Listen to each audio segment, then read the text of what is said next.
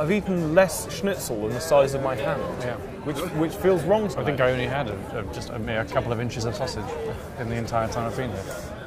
Carey's rolling, so he's probably going to use this anyway, because he's edgy. He's edgy like that. We could be cut to at any moment. All right, do you want me to do a clap? Actually, yes. If you could do a clap. I'm going to clap in a minute. I'm going to clap now. Ready? Yeah. Here comes the clap. Yeah. Is that good? Was that loud enough? That was great. Okay. Well, another Photokina done. Over. Yep. It's good though. It was fun. And for once, not all of the products had been leaked beforehand. Yeah. Actually, I'm not sure many of them. I'm not sure it was leaked beforehand this year. I think we knew about a few things. So Photokina is obviously the biggest show in the photographic calendar once every 2 years. And this year we saw some really big announcements as usual. We had the Fujifilm GFX 50S, we had the Sony Alpha 99 Mark II, we had the Olympus OMD EM1 Mark II, Canon M5, and we had the, what was the other one? GH5. GH5, Panasonic. But it's a development announcement. Yeah, basically just a mock-up of the show. But what was your favourite camera? Well, given I think you're going to probably want to take a run at the Fuji, I think the Canon M5 is in many ways not the most exciting camera, but the way it combines the autofocus technology and the user interface, the moment you pick it up, it's just really usable. It's very nice to use. I think that's going to be a really big deal.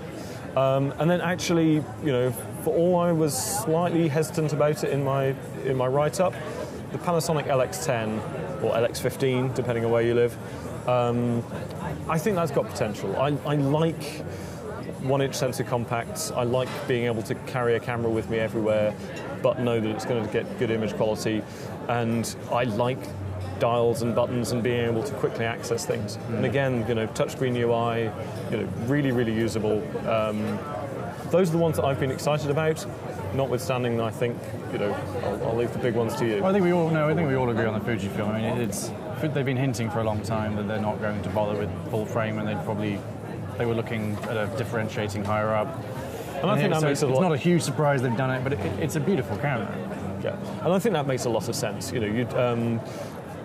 Companies wrap themselves up in knots, trying to support both APS-C and full frame. And which do you concentrate on? How do you differentiate between them? And you often end up making a little bit of a mess of one if you try to do both. So having that gap, having that separation makes a lot of sense. And speaking of supporting multiple formats, now of course Sony has 3. They have E-mount, FE mount, and it appears they're continuing to support A-mount with the new flagship, which I think, to be quite honest, came as a little bit of a surprise. Absolutely, but I mean, there will be an awful lot of happy Alpha mount owners. Certainly very happy DPReview readers. Yeah.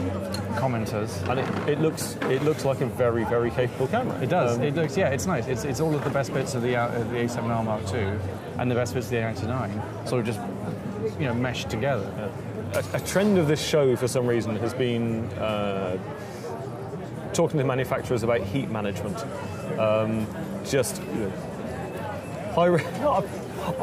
You're the only one that's spotted this trend.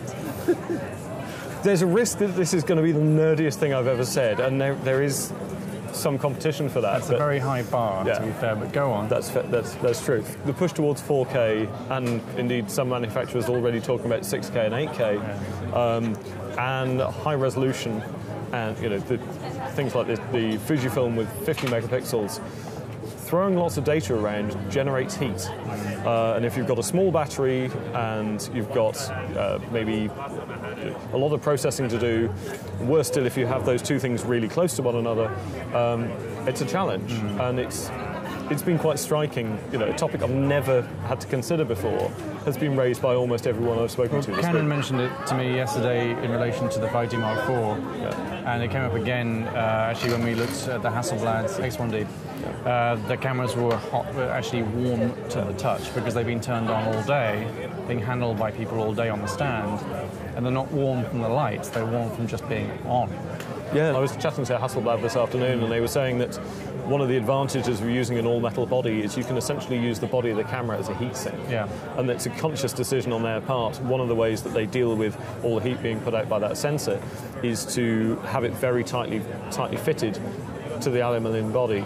and use that, essentially use the entire camera as a heatsink. It's meant to be warm. That's certainly the angle they're giving. So I felt like the two products that I was most interested in at the show were the Fujifilm GFX 50S, obviously the one that I think was arguably the most interesting product probably of the show. Absolutely. But also the Olympus OMD EM1 Mark II, because I felt like they were two very different ends of the pole. So you had a very large sensor designed for landscape photographers and portrait photographers, designed for slightly more serious studio-based use.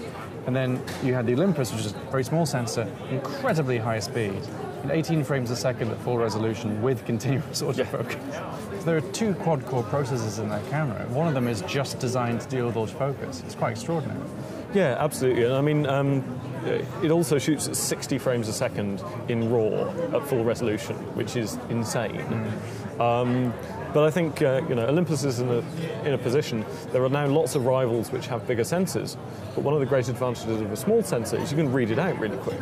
So you can offer these incredible burst rates and DCI 4K video and all sorts of things. That's a great advantage that Olympus can exploit. So it's going to be really interesting. I think it sounds silly, but I think that could actually have potential to be an incredibly good video camera too. Because it shoots 4K at 236 megabits per second or something like that, incredible data throughput. And then you have this extraordinary 5-axis stabilization. Yeah. I mean, we haven't really tried it out for real yet because we haven't got a final shipping sample.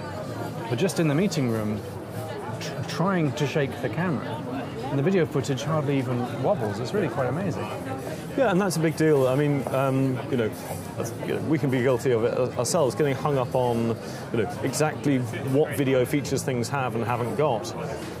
But stabilization and the ability to just use a camera handheld without having to worry about a steady cam, a gimbal, a tripod, that's liberating creatively. And even above and beyond the sort of the bit rate of the video, that's a big deal. But yeah, there've been, as well as cameras, there have been a load of lenses. What stood out for you? Well, I think Sigma, again, as usual. I mean, Photokina is a very big show for Sigma. That's where they announced the Global Vision lineup a few years ago, right here in Cologne. And they've really pulled out all the stops. The 12 to 24 millimeter this year looks, I mean, if it's as good as they say it is, it's extraordinary. Yeah, and the 85 millimeter as well. Yeah, the 85 millimeter I saw in the cabinet, and I thought that there must be a magnifying effect from the glass at the front of the cabinet. It's like a flower pot. It's enormous.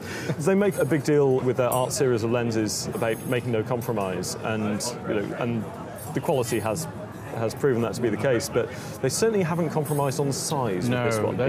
That's one thing that the Yamaki-san has been very clear about in recent years, is he says to his designers, make the best possible lens, don't worry about size, or weight, because the people that will buy it for the quality. No, it's good. I think Tamron, I think it's fair to say, somewhat inspired by the Sigma's Global Vision lineup and the new SP line. They got their first zoom in the SP line at the show as well. 150 to 600 millimeters. It's not a very fast lens. I think it's 4 to 6.3, but it's really very compact. It's very well machined, and it's very intelligent design. Lots of really amazing duration correction, customization options, and it works with their tap-in console. That's a nice lens too. Well, actually, it's been amazing, even in the few years I've worked for DPReview, to see the third-party lens manufacturers really pushing for a much higher position in the market. They're not just trying to offer value options. Well, everyone's going high now. Yeah. Well, that's across the board. That's where the only money that's left is. That's a cheery note to end on. Yeah, it is. Speaking of which, Carey, I think this is your round, isn't it? Oh, yeah, what was your... Carey, we should... What's your camera of the show? Take the camera. Sure, hands off. There we are. Well, I think, hello. Hi. Hi. I think I'll copycat Richard. I think the EOS M5 is my personal camera of the show. Canon, and then to compare it, Barney, Canon knows how to make a camera that is very pleasant to use, and this camera is going to be something that's going to be fun to carry with me wherever I go. It's going to have great color. Yeah, it's just going to be a really solid package, and that's what I'm really excited to get my hands on when they can send us a final production copy. All right. Well, do you want to say goodbye on the behalf of the whole DPReview team? Sure. So I'll do the sign off. For more about whatever it is we've talked about this evening and all things digital photography, head to DPReview.com. I'm Carey. We've got Barney. We've got Richard from Cologne, Germany. Thank you so much. Thank you, everybody. Also, we're going to be horribly out of focus. Oh. But let's not forget about the Fujifilm, because lovely big We sensor. already talked about it. Yeah, but We did. lovely big sensor, swivelly viewfinder. It's cool. We mentioned a little bit, and Okay, then I'm turning the camera off.